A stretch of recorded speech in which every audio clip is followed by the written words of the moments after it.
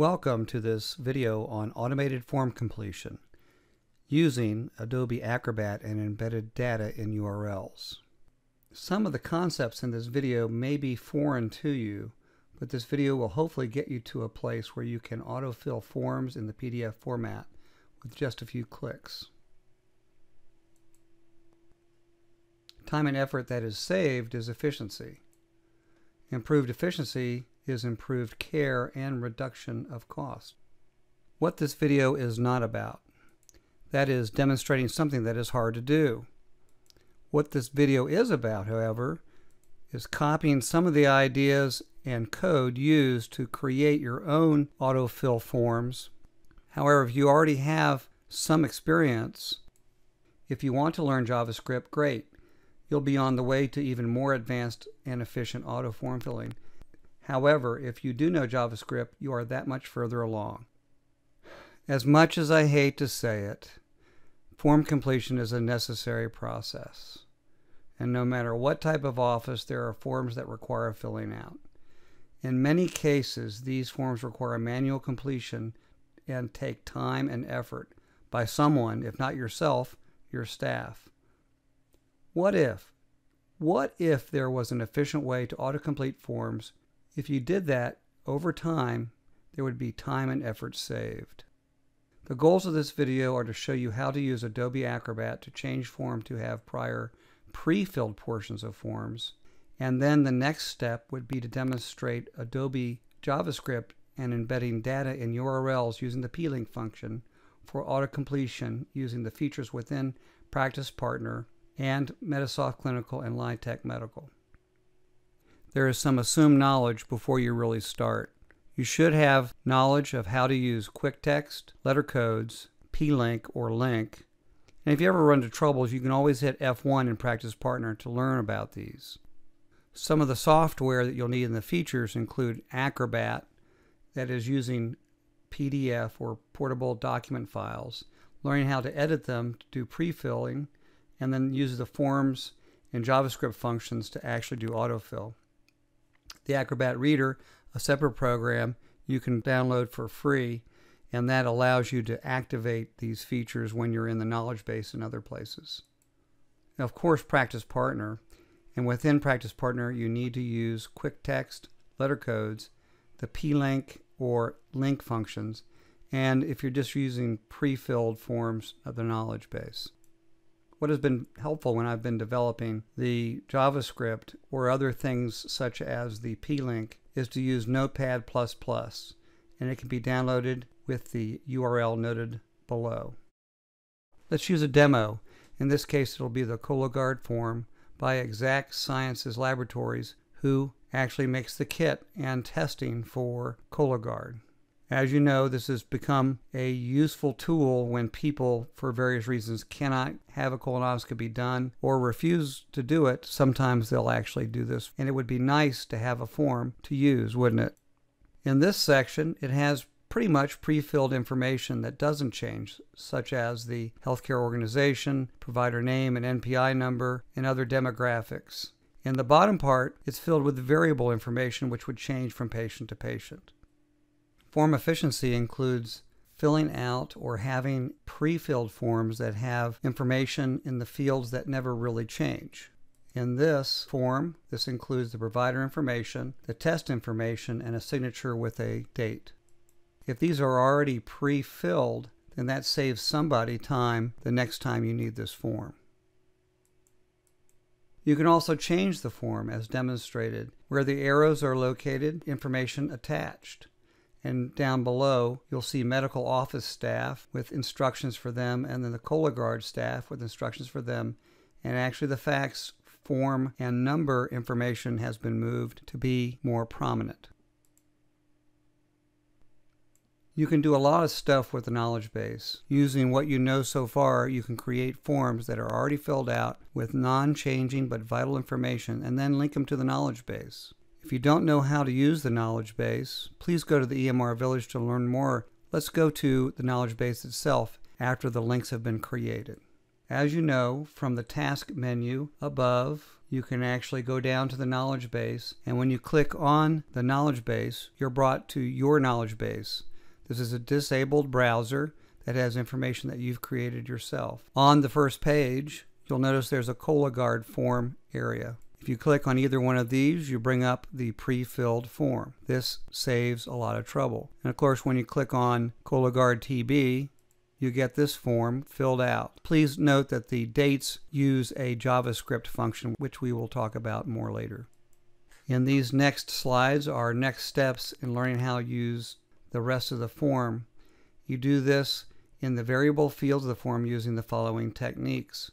Use of the embedded letter codes that are in the PLINK URL, and thereby using the JavaScript within the Adobe forms to autofill those forms for each different patient. For starters, use of quicktext speeds completion of lots of editing processes in various portions of the record. Use of letter codes pulls information into quicktext. And again, I would refer you to the letter codes section in help if you want to know what all the letter codes that are usable at any point in time with Practice Partner. Then using PLINK with embedded letter codes, this allows you to activate JavaScript enabled PDF documents to automatically populate the fields on a form, such as the Cologuard form. This would seem daunting in creating a PLINK, but it really isn't that complicated. Let's go over the various parts of the PLINK. Before the colored area is the PLINK command and the actual identified PLINK called Cologuard TBMD. After the pipe is the actual location of the document, which is in a subdirectory off of ppart.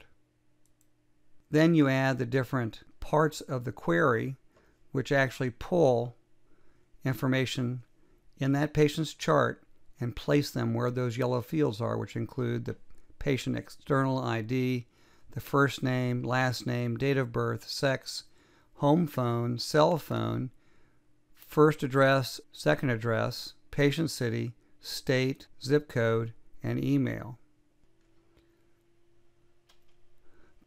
Don't forget that the double arrow brackets that are used in Notepad will not copy over into quicktext, and you need to create the label, delete the asterisks, and put all the information in between the two double arrow brackets to make this work. So where would you put this quicktext? We use naming functions by using a non-numeric character, in this case the open quote, which is below the tilde in the upper left-hand corner of your keyboard, to put forms that have some type of JavaScript function or calculation capability. In this case, we have the overarching quicktext to be Cologuard form. Let me explain that you have to create a second quicktext with the PLINK. This open quote Cologuard brings up these two quick-texts, and you can see how they're differentiated. Both of these are two documents in the same subdirectory off of ppart. They would activate the pre-filled information. Clicking on them would bring up the following. There is the actual PLINK, and below it you'll see an action code which will tell the staff to fax the form along with the photocopy of the insurance information. This would be important if you use the electronic encounter form. Let's break down the PLINK a little bit so you can understand it. In the highlighted areas, you'll see all the letter codes filled in, and you'll see everything else as you had seen it before. Now we have to move on to creating the JavaScript in the document. But first, what have we done so far? We've used the PDF to do editing, and now we're going to go on to forms and then the document JavaScript. When you're in the forms function of Acrobat, you will give the different fields various attributes, and one of them is the name of the field. And you may not be able to see it, so let's magnify this a little bit. As you can see, the fields PTID or patient ID, first name or F name, DOB, and P address 1 all go back to this variable part of the form. And as I said before, you have to assign the names. Now, as highlighted, you'll see the actual names that are linked to the various letter codes.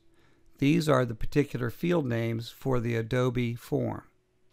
In order to access the document JavaScripts, you need to click on the JavaScript function in Adobe Acrobat, and it'll bring up these different document actions, JavaScripts, and document JavaScripts along with the debugger, but use the document JavaScripts. One thing about Adobe Acrobat JavaScript, it is slightly different in some actions than the usual JavaScript used in a lot of web pages, but it works similarly and most of the time all the same. Once you click on that, you can give it a name. In this case, we've given it a name, init, for initial. And below, as you'll note, here, the actual JavaScript. Let's expand this a little bit. Remember these associations again? Now, see the JavaScript. You'll see them in there. Let's go over the JavaScript a little more. So these are the different functions in the JavaScript that do different things.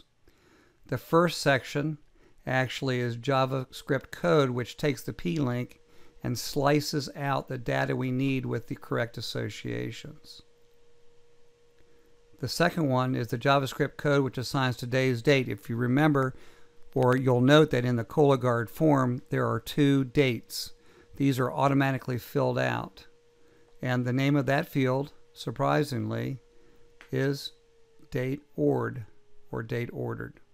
Then in the last section, you'll note the JavaScript code, which then assigns the PLINK data, that is the letter code information, into the specific Acrobat fields. Once you've done all this, created the form, pre-filled it out, done the fields and named them, and done the JavaScript, which you can easily copy, by the way, you are ready to go. So let's say you're in an average note, and this patient is in need of a Cologuard test because he's refused his colonoscopy. Then you can just click on the Cologuard link, which then brings up these 2, and then once you click on the Cologuard TBMD, you get the PLINK.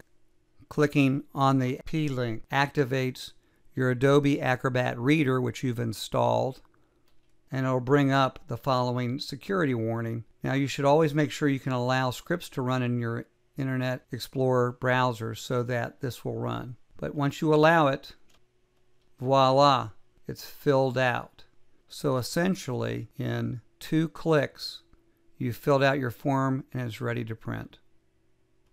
As you can see, it populated all the parts of the chart that you needed to have populated. And above is the JavaScript code for the date ordered.